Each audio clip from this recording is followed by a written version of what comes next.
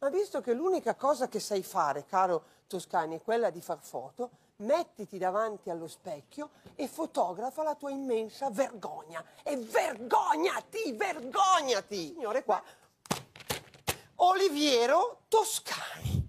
Oliviero Toscani oggi, poco fa, ha avuto il colpo di genio di dire questa frase. Falla vedere, ce l'abbiamo la frase? No, ve la faccio addirittura se non ce l'abbiamo lo stato. Vabbè, ve la dico io. Ha detto: a chi interessa, eccolo qua, cioè, a chi interessa che caschi un ponte. Riferimento al ponte Morandi.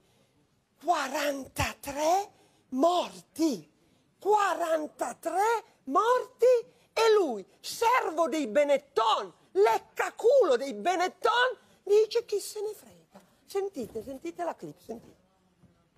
Benetton è un azionista di una società della quale la famiglia ha un 30%, ma magari anche lei si è investito, lei che è il leader il giorno da pecora, si è investito in banca, magari anche lei è un azionista, magari non diciamo come Benetton, forse nel caso allora diverso. Anche lei è responsabile della caduta, ma a chi interessa che caschi un ponte? Ma smettiamo. Beh, insomma, le persone che sono morte, per esempio, gli interessa. No, sì, vabbè, comunque no. Mi sembra Comunque non mi interessa questa storia qui.